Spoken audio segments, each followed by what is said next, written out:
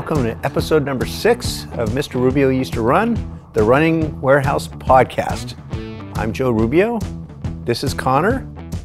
Joe, you always come in hot with just a fantastic intro. Hey, we're at the running event here in Austin, Texas. It's the capital of Texas, the only blue spot in the state, I believe. I mean, look, this is the biggest week of the year for running shoes. Right here, we're in the mix of it, and we brought a big guest for the biggest week. We got Keith Kelly. I used to also run. So me and you, Joe, are in the same boat. Exactly. We're on the same team. Yeah, it's great to be here. Keith, what is your job title at New Balance? I am Director of Specialty Sales. Okay, and what does that entail? So basically any running specialty store and some, like REI, for example, as a bigger chain, yeah, they fall under my remit. Okay. And I have 3 regional managers and a Fleet specific brand manager that are direct reports, and underneath that we have 22 account managers spread throughout the whole country. Okay. Including one that calls on you guys' accounts. Okay. And then just so that people understand, there's different channels, right? There's run specialty channels. What are the other channels that New Balance sells through? Yeah, so I roll under Peter Zapla's team, which is essentially all wholesalers that are independent. Okay. So regional athletic specialty, all other specialty, family shoe stores, military, for example, and running specialty. And then we have basically performance sport, which would be your DSGs, Academy, Hibbets, those.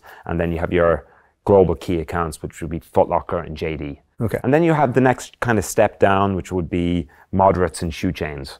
So shoes that are $49.99, a lot of foot coverings, but a really good business for New Balance. Okay. And then we have our licensed stores, obviously. Right.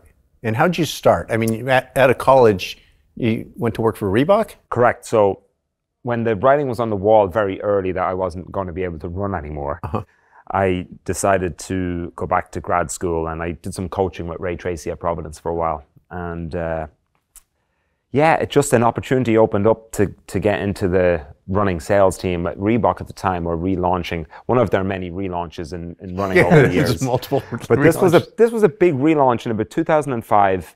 They came out with a shoe called the Trinity KFS, and they put a lot of money behind relaunching it, and they brought in a stable of athletes and hired people to run sports marketing to get a lot of athletes and sign big events. So during that period of 2005 to 2007, or maybe even into 2008, Reebok really had a lot of great runners on the roster and had a lot of great events, road races, cross-country races, indoor track meet in Boston. So it was just a happening vibe, but the product wasn't quite there. But I learned a ton working in sales and marketing there with Kevin Adams and Lee Cox. And Ted was there too, right? Yeah, Ted was there, Ted Fitzpatrick, and it was just amazing. And Ted's obviously VP of footwear now at Saucony, and Lee works in the Deckers org. I learned a ton from those lads, and got my head kicked in as well, because the shoes weren't great. But I think the retailers appreciated the hustle and the effort and the fact that we were very passionate about the sport. And we cared more than some of the brands that were doing a lot of volume. So that kind of helped us get along. And then when we all went in our separate directions to other companies, the experience at Reebok is what kind of stood to us. And it helped me a ton when I got to New Balance. Yeah. How'd you get in the door at New Balance? Serendipitous timing. I had met Tom Carlio in New York. I had met him before that, just on the circuit of being in running specialty stores, but I really met him in New York the day that Ryan Shea passed away at the Olympic marathon trials in 2007, the trials for the 2008 Olympics. And we had a funny moment together in Rosie O'Grady's. R.I.P. Rosie O'Grady's not there anymore. I couldn't believe it.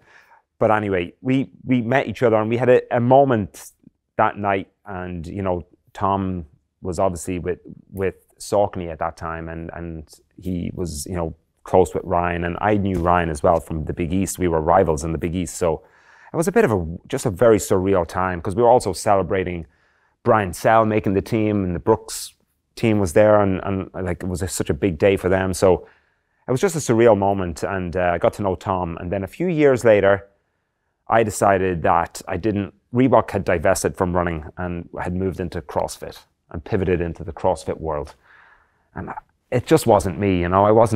I'm not cut from that cloth. I'm an endurance guy. So I was just like, you know what? I've given it my best. I'm going to hang it up and head back to Europe.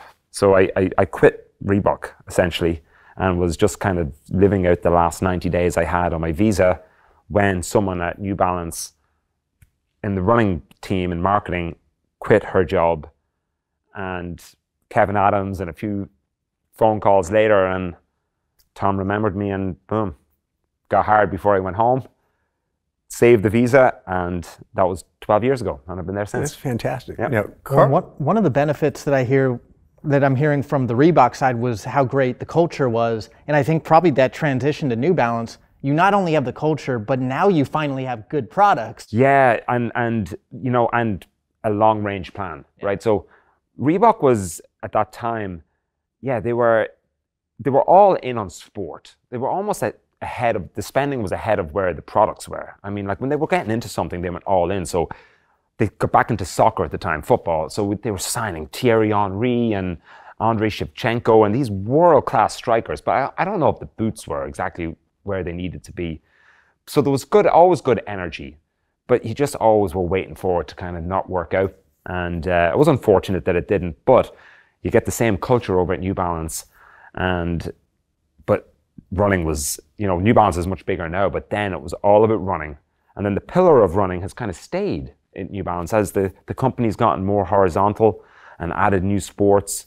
And obviously the lifestyle side of the business is on fire. Running's kind of the center pillar. You know, the old running shoes are now lifestyle shoes, and it just kind of cycles back around, and yet that culture still remains from the top down. So it's awesome. Carlio is a very funny man. Yes. He got a lot of energy. Yeah. I remember one time we had this meeting and we were at the headquarters, and Jason Lewis had this gigantic PowerPoint presentation, and Carlio gets about 2/3 of the way through it. He goes, "Joe, how do you feel about New Balance?" I said, "I'm good with New Balance." I said, "How do you feel about running Warehouse?" He goes, "I'm good." We got up and we went down the street to this honky-tonk bar. Bukowski's probably or something. Yeah. That's very Tom. That we like that style, which is why when we do vendor meetings, we try to keep the presentations to a minimum and the fun to the maximum. Yes, exactly. And because we want everyone to know we're very serious, and we have solutions to how we can partner and be better partners.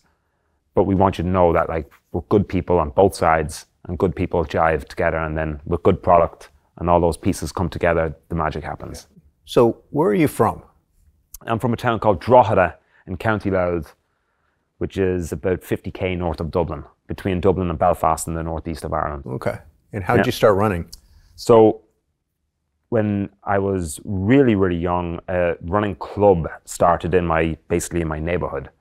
So it's the traditional grassroots story. A running club starts, volunteers get the kids together and say, "We're going to keep you out of trouble.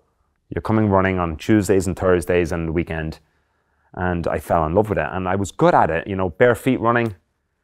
Didn't do anything for my form. Made my form worse probably, but I still loved it. And we didn't have tracks, so we did everything on grass, and we were all good cross-country runners. And then I just stuck with it. And then fortunately, by the time I got to secondary school, which is high school here, the PE teacher, Eamon Ryan, he was just really, really good, really, really good to us. And he recognized that running was a sport that could bring a lot of different kids together and keep us out of trouble. So because we trained after school every day. And it just got better and better. And by the time I turned about 16, I knew I was good. So I got a national junior championship when I was 1 year young. So the equivalent of being a junior in high school, winning the national champs. I did that and then won again my senior year. And then had a bunch of college offers. And that's how I got to the States. Now, me and you have a little bit in common because I'm also a stronger cross-country runner on the track. Not the best form, but like the grit is there. And you know, you can kind of beat out people just through wearing them down. Did you know pretty early on that cross-country was your calling and track was something maybe you didn't look forward to? 100%. And I agree with what you're saying. Super shoes, not really beneficial in a proper cross-country course. Right. And running form, you don't want to actually be very bouncy on a cross-country course. You want to be kind of low to the ground, and you want to be a mudder, right? Yeah. And we grew up in mud cross-country, so we didn't have a track. So when we got to go to the track for like the Leinster Championships or for the All-Ireland Championships, I didn't know how to run on a track, and that carried all the way through. I didn't run fast times. I ran 8:30 for 3K, but my cross-country equivalent, the lads I was beating on cross-country were running 8:15 for 3K, but I couldn't beat them on the track. So I knew in college that I had to focus on cross-country each season. And all 4 seasons, I had one bad NCs, and then I was 14th, 9th, and 1st in 3 NCs. But, you know, even though I got 3rd on the track in the 5K and ran okay, I was always hurt. Body never felt right. And then once I got to July and I could just focus on running on grass and running on the roads, I felt amazing. In cross country here in America, and specifically California, you look at stuff, Mount Sac, these are almost glorified road races. What do you consider a true cross country course? What's some of the toughest elements you've faced? Well, in the US, I think the purest cross country course, apart from when it's raining, was probably Rimrock Farm in Kansas, which is, if you've ever read the book Running with the Buffaloes, that Adam Gaucho won that day, and that was a really tough course.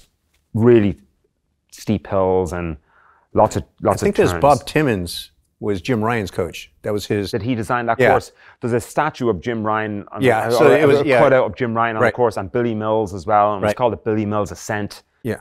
And it was brutal. Like, it was a pure wall. And then, you know, the surface is cinders, but the old school Van Cortlandt Park, when you go into the backwoods and it was constantly rolling, and then you had to go up over Cemetery Hill, like, that's real. That's where the track runners struggle, right?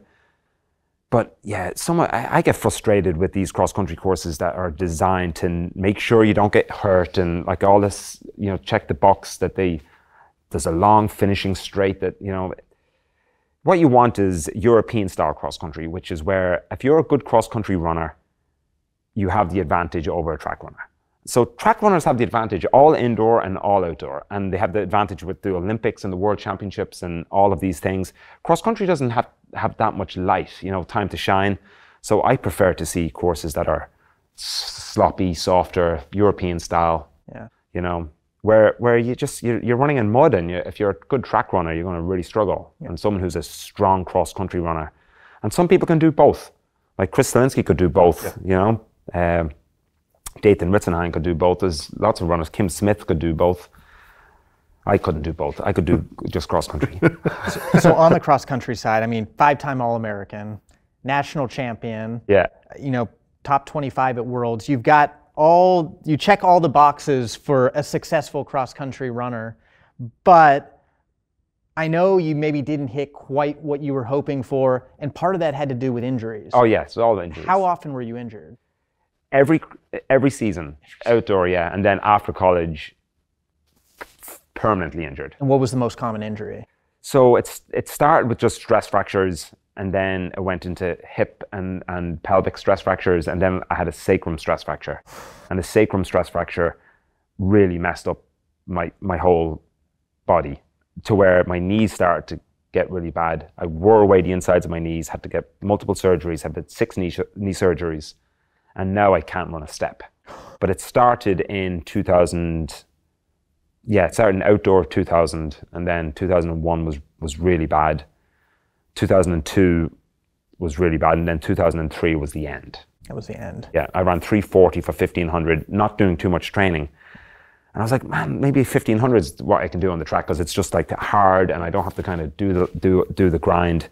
But then I got another huge stress fracture and nerve impingement in my back. And when I'm sure 04 Olympics was probably on the horizon. I was psyched. Yeah. But I didn't run a step in 04. Didn't really run much in 05. Then came back in 09 and won the Irish National Cross Country Championships, and then got a stress fracture in the race in my knee at the head of my tibia. Wow. From just a bone on bone. Yeah. And then that was the last race I've ever run. Right. Packed it in. Then you started cycling, right? Yeah, started cycling 2 years later. Yeah, on the advice of friends that saw me just getting like sad. Right. But your ascent in cycling was pretty amazing. Yeah, cycling. Cycling at the ascent was good. I was good at. Runners make great cyclists. So I think a lot of runners could transition. Mike Woods is the most famous example right now. Mike Woods, Canadian, ran at Michigan, sub 4 minute miler in high school, won a Tour de France stage at 36 this past summer, and was third at the World Championships. So I just came to it late. I was 32, 33 when I started, and I had the fitness, but I didn't have the bike handling, so I crashed a lot. I still crash a lot, but I crashed a lot back then. And cycling's a high barrier to entry. It's a sport that there's so much etiquette compared to running that I didn't know. But I climbed through the ranks, and I got to Cat 1 in a 12-month period. Wow! So when I was at Cat 1, I was racing people that were far better than me, but I was as fit as them. But I just couldn't ride with them. So I'd make stupid mistakes and lead a lot, and just not understand drafting and conservation and feeding, and I'd forget to eat, and all of these factors play into cycling in a big way. So I've gotten to know that much better now, but now I'm old, so I'm a master blaster. Even with that lack of experience on the bike, I'm sure the running competitiveness started trickling in, and you're right up there with the top guys. It's crazy, and it's for someone who likes the pain, the suffer. Cycling's really good, because in running, I always say, when you're done, you're done. There's no coming back. Like, if you're dropped, you can't just chill out and eat a Snickers bar and drink a can of Coke and then get back into the race. Maybe you can in a 100-miler in ultra running, but you certainly can't in a marathon or anything down from that. But in cycling, you can. Yeah. And this is the beauty of it. Like, you're on the limit. So you just sit in and stuff a few Morton gels in, and keep the head down. Then suddenly you just feel the sugars and stuff get in your system, and then boom, ready to go again. So you attack again. Yeah. Now, didn't you crash on your honeymoon? Yeah.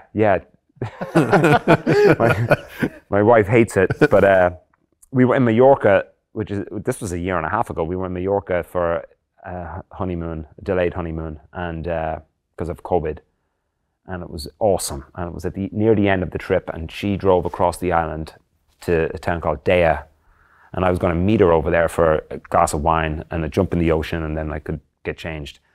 So it was a 4-hour ride, and at 2 miles from where I was supposed to meet her, I had a mousetrap crash going down a hill, hit some diesel in the road, and shattered my femur and hip, and I have pins and stuff in there now. I had a big surgery over there. So it was a disaster. So I told my wife I'd never cycle on vacation again. Wow. We'll see how long that lasts. Yeah. So you have an interesting story, going back a bit, about your parents, right? I didn't know there's different dialects of sign language. Yeah, my parents are deaf. So my brother and I are like the movie Coda. If you've seen that movie, we were raised by deaf parents, and but yeah, we sign in ISL, which is different than ASL. The alphabet has some crossovers with ASL. Several letters are the same, but several letters are obviously different, and words tend to be different. But if I meet a deaf person, American deaf person, I can communicate with them. Okay. There's universal energy in the signs, if that makes sense. Yeah. Because at the end of the day, it's an expressive language, and most of the signs really do relate to what you're saying. So you have other mannerisms in the way you express your face. If you're talking about happiness, your eyes go wide and you express in joy. So even though the words aren't the same, I can communicate, and I found it really fun meeting deaf people over here and chatting with them, even though I don't know the sign language. I can get by with the alphabet, but I don't know the full signs. Right. My daughters are both fluent in American Sign Language. Yeah. Right. Evie's nieces are fluent in American Sign Language as well, and I keep saying that I'm going to learn it because I want to be fluent in it. But I'm at the point now where I've almost forgotten a lot of my Irish Sign Language, because I talk to my parents on over FaceTime, but like my signing has gotten so shoddy, and I imagine it's the same as if talking to someone in like lingo. It's not like the proper English. So I'm kind of doing signs that probably aren't sign language anymore, but my mum and dad know what I'm talking about, so they just kind of go with it.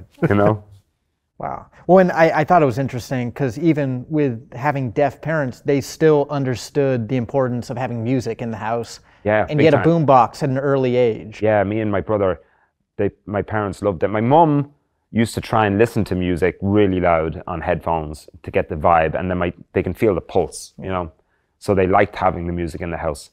They also, if I'm playing music and they're upstairs or something, they can feel it, and it was a sense of like they can hear me, you know, because they can feel it. Yeah. So yeah, I got into the DJing and everything, and had the turntables in the front room. And so if you didn't end up at New Balance, maybe you could have been a DJ in another life. Yeah, maybe. that culture was crazy in the mid-90s. Yeah. So it would have taken a lot of discipline to stay in the straight and narrow. Right. But yeah, maybe. Okay. In terms of going back to New Balance, how much say does sales, because you're in sales, have over product? Well, product would prefer if we stayed out of it completely. But we can't as salespeople because we get real-time feedback. But no, at the inception of product, you know, the briefing stage, that's all the product managers working with designers and with developers on where they want to take the line. We get brought in a little bit later, and we do have a say in certain things, or we can give feedback on color, and we can give feedback on pricing. Oftentimes we do impact the price of a shoe. We can say something's just priced too high for what we know is happening in the market, and they can adjust the price. We don't have as much as we would like, and we have more than the product team would like. But at the end of the day, I think a good organization respects each other's roles and uses it to strengthen the overall organization. So we actually have such a great relationship with the product team. But I was joking earlier on, but you two, especially you, Connor, you probably see product before I do. Yeah, Danny Orr gets the product to us very early. We're testing it, we're trying it, and you know it's exciting. But then I also know on the other end of things, you know, the athletes at New Balance are a big role in product development, and you know, very early on during the World Championships, if you look closely at the feet, you might see a unique spike on Sydney's feet. Yeah. And I just know how important the athletes are on the New Balance side as well. They shape so much, and they give a lot of feedback, and we bring them to the new lab that we have in Boston now, and the testing is rigorous and it's very advanced.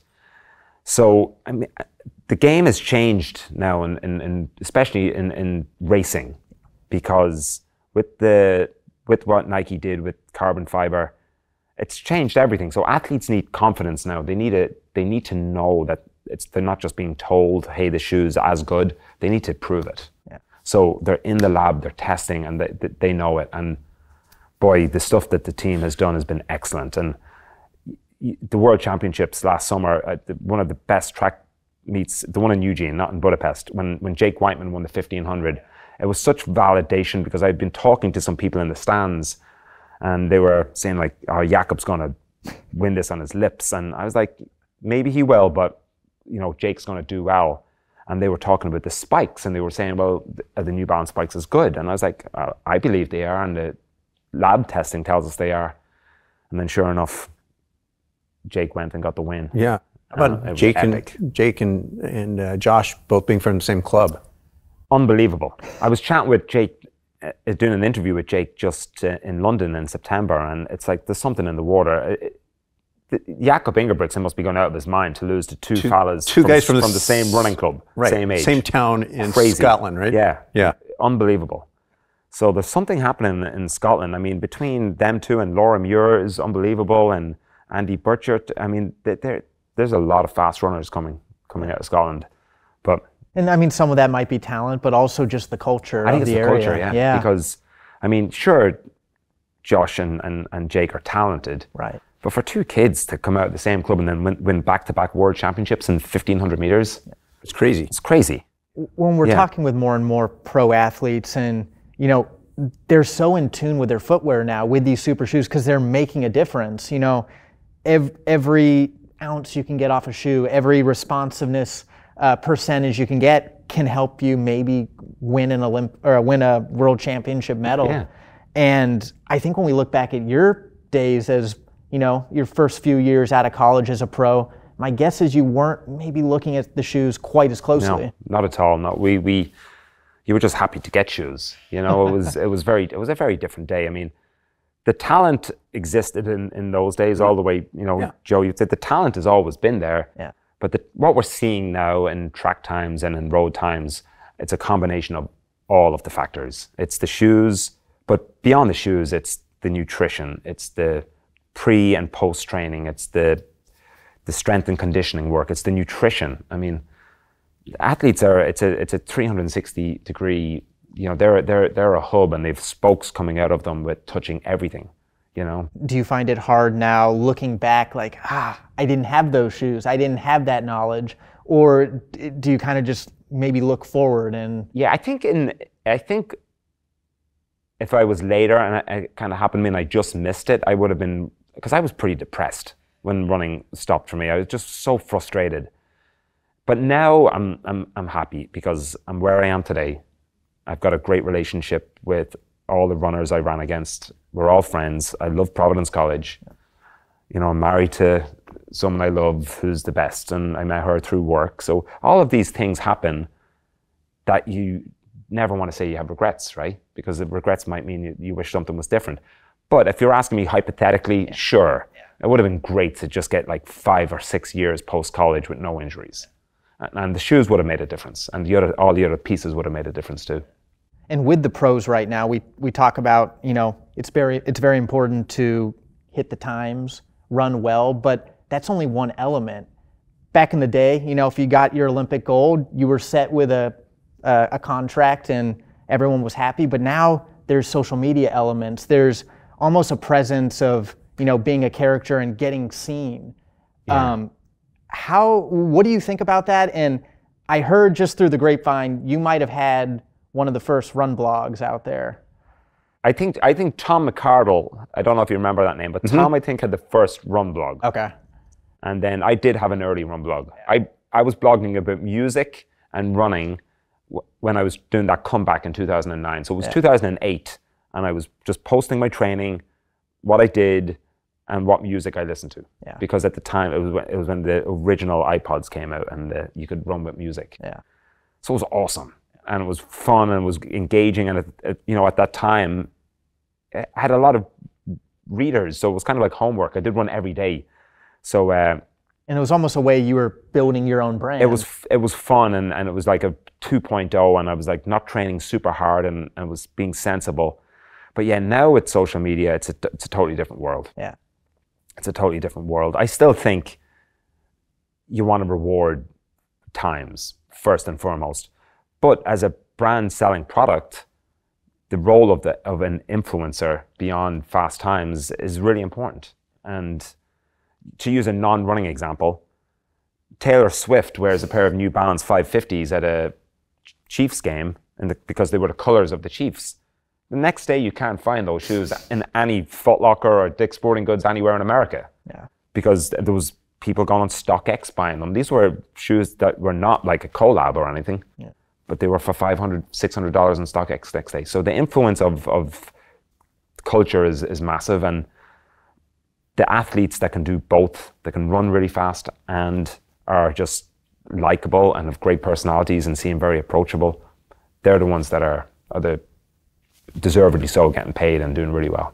And on the lifestyle side, how much does lifestyle and running kind of mix between? Are there two totally different teams? Are they communicating with each other? They are communicating with each other. They're two totally different teams, except the person who oversees design oversees both performance and lifestyle, Brad Lacey. So I think, they have to be a little closer now as well, because there is a sports style element. I mean, the original 860s are now a lifestyle shoe, so and then just design language and marketing language and brand language, like the fonts we use really come from lifestyle. And so it does bleed in.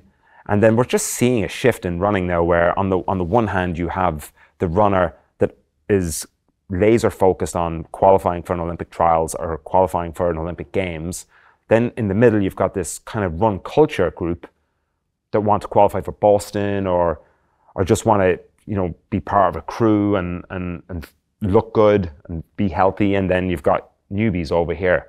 This group in the middle is as influential now. What we're seeing is as influential as the fast people. So someone that's really cool in their community, that's maybe attached to a running store or not attached to a running store. They're just a club, and they're showing up for runs, and people are, they're open, they're inclusive.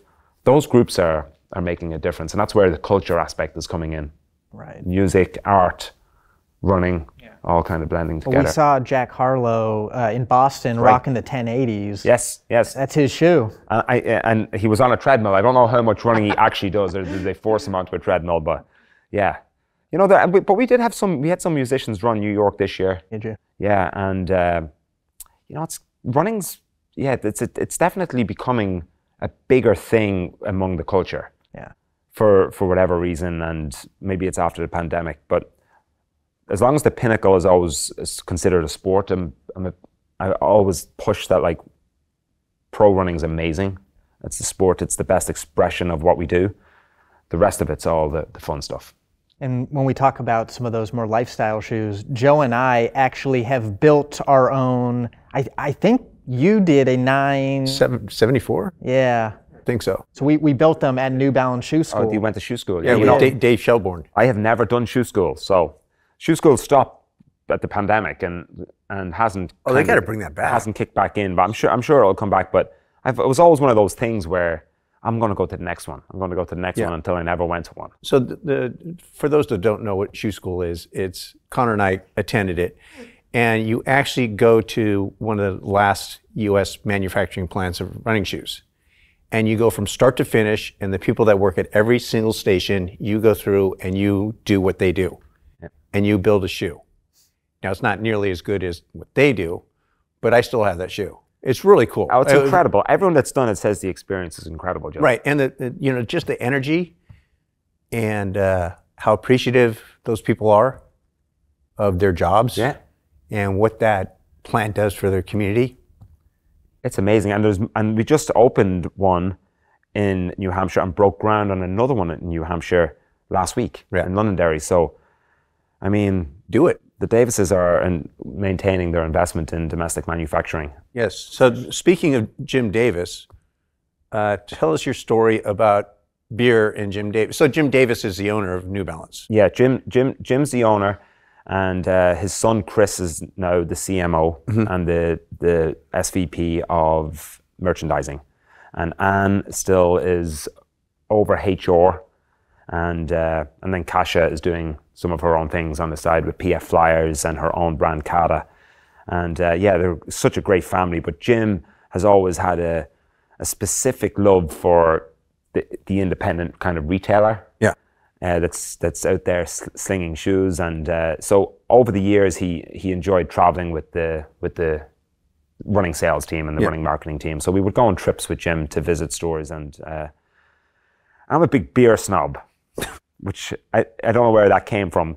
Living in New England, it just came from there. And we were on one of the trips, and I was with Tom Carlio and Kevin Adams and Jim, and he has some Coors Light on his plane. So he's sharing out the Coors Light, and I respectfully declined. I didn't want to drink one. I thought you said you don't drink that piss. I did say I don't. Yeah, I said I think it tastes like piss. So he put that in his bank until the next day when we were back going on the next leg of the trip, and the Coors Lights were broken out, and I respectfully declined. And Jim knew I was going to decline, and then he reached in and he had someone go get some IPAs for me. And I think it was actually a San Luis Obispo, a brewery. I think it was Firestone. Yeah. That's down there, right? Yeah. It was Firestone. Yeah. So not my favorite IPA in the world, but it was very solid. But better than a Coors Light. And then next time we went to his garage, we had a couple of beers, and he had a Heady Topper in the back, which is a famous Vermont beer. And he gave me the Heady Topper, and then I think Tom at that point was like, okay, I just want to set the record straight that I too like Heady Toppers and don't just drink Coors Light. Yeah. So yeah, and now Jim's always got a supply of the good IPAs. I know. I've been to his man cave, and it's pretty interesting when like the 34th wealthiest guy on the planet is serving you. Joe, do you like Cheez-Its? Yeah, I like Cheez-Its, Jim. Yeah. Do you like beer nuts? Yeah. And do you like a proper IPA? Yeah, thanks, That's Jim. It. Yeah. Very down to earth. Just a really nice guy. Family. Really nice wonderful, guy. Wonderful people. And that's what makes New Balance special. Yeah. You know, it makes you grind a little bit harder when you see, what CD does and his love for the company, and how much they've given to the community and what they've built in Boston and built in Brighton. I mean, it's phenomenal. And you've both been there. And it continues to expand, and they continue to add to it. And it's essentially a sports hub for the Northeast between the Bruins and the Celtics and what's happening at the New Balance track. I mean, when you go to the track, I don't think that there's another facility in America that is just how well it's built, how many different areas there are, that it's just unlike any other track. Yeah. And I mean, it's a fun time. Yeah, it's like university type facilities, but it's for the public. So it's, kids in high school are doing their dual meets there on a Tuesday night. You know, it's incredible. And we've been talking a lot about how do we grow the sport, and I think that's one way to help develop it and bring excitement. And another common theme that we keep bringing up is rivalries in the sport. Have a time and a place where people come and you know that those two athletes are going to be there and there's going to be a face-off. Yeah, absolutely. Did you have a rival back in the day? Yeah, Ryan Shea was probably the biggest, and it's very sad. But yeah, and we didn't get on great. We weren't friendly rivals. Ryan was very intense, and yeah,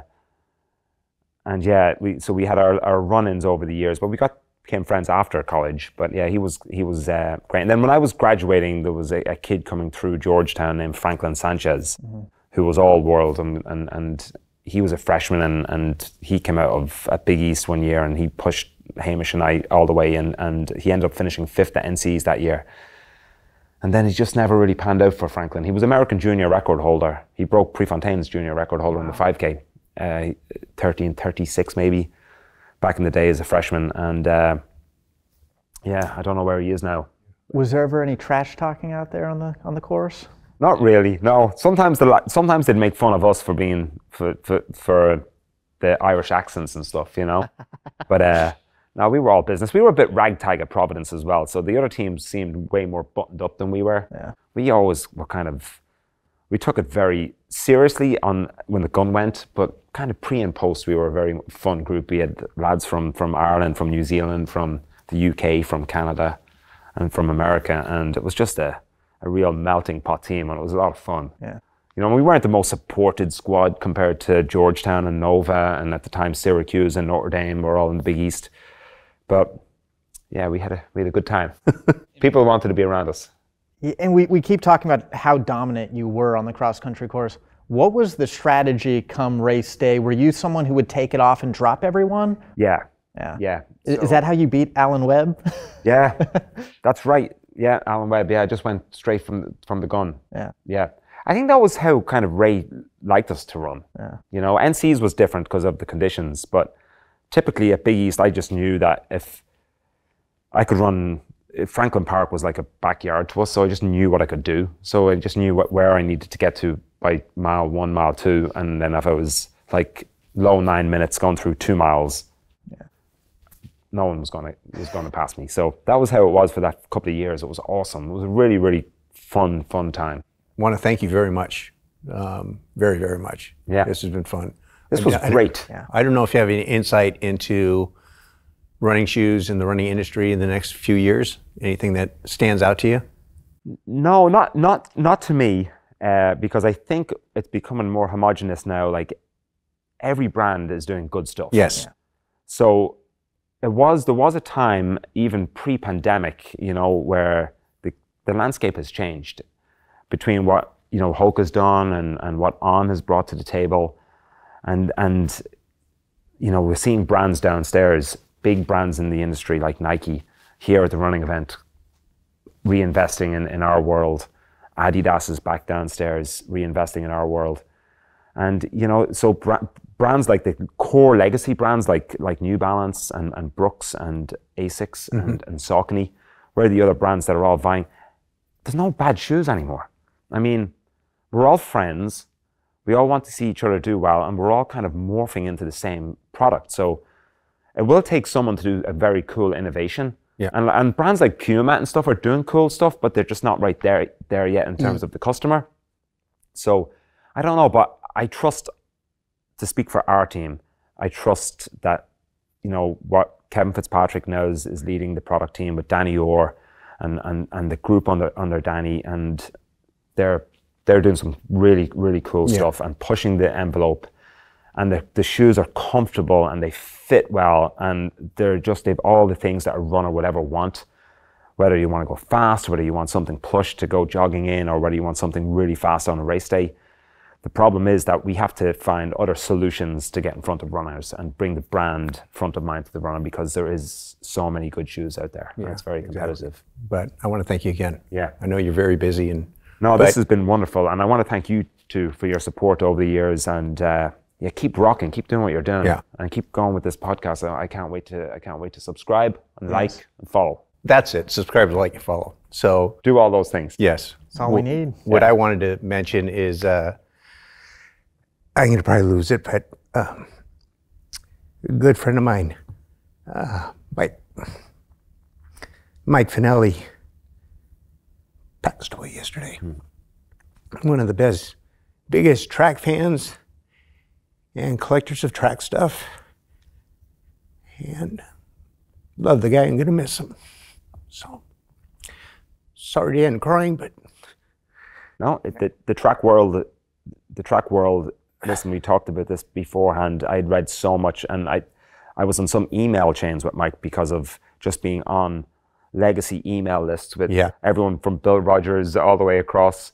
And he was so highly respected in running and a fan of the sport. And like I keep referencing this, we have to remind ourselves that this is a real sport with amazing, amazing athletes, and he was a shining, and some great people. Supporter. Yeah, great people. Yeah, right. So I took him on.